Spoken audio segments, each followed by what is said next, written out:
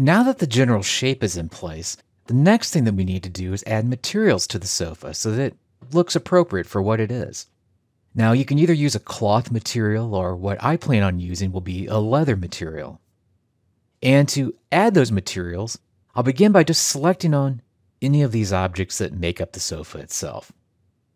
Then, underneath Properties, one of the options will be Materials and Finishes.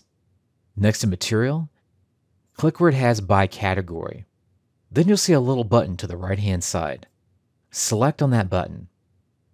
In the Material Browser, we can see that there aren't that many materials actually loaded into a typical furniture family. So we'll need to make an adjustment so that we have the kind of material that we want. Where there's the gray circle with the blue plus sign, click that button, which is Create and Duplicates Material, and then select Create New Material. Right-click on this default new material, which was just created, and then select on Rename. Now, if you want a cloth material, you can type in whatever that material's name is. I'm typing in leather because I want a leather material, but it's totally up to you which kind of material that you choose for this sofa. After you've typed in a name, click on Opens Closes Asset Browser. And that opens up the Asset Browser, which gives us a list of all the materials which have loaded with Revit. Now, I know that I want leather.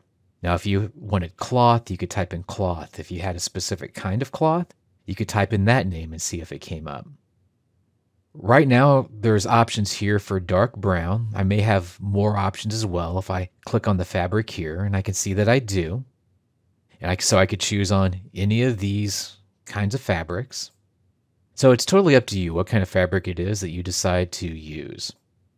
I'll just stick with this dark brown fabric, though I could have chosen any of the fabrics off of the list.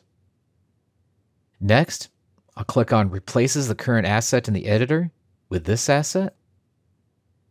We can now see that it's updated the appearance. This is the way that it will look when it's finally rendered out. Also, if I click on Graphics, I can put a check mark next to Use Render Appearance. That means that inside of the Revit environment, when it's not trying to do a rendering, it'll look like leather, or at least it'll look brown. With leather selected, I'll click on OK. Then I'll click somewhere out in this direction. Now, right now, it's hard to tell that anything has happened. But if we go to our visual styles and then turn on shaded, we'll then be able to see this is the color that it displays as in Revit. Or we can turn on realistic to get maybe just a little bit more detail as far as that material is concerned. Now, based off of the material that you took, it may look dramatically different, the material, than what I have. So it just depends on which material that you've chosen. Next, if you hold down the Control key on the keyboard and then select on Multiple Mass Objects, you can assign materials to multiple objects at one time. Personally, I want to have this leather material for the entire sofa. So what I'll do is under Properties, where we have Material, I'll click in By Category, I'll click in the little box, make sure that leather has been selected, click on OK, then click off, and now I have that leather material for this entire sofa.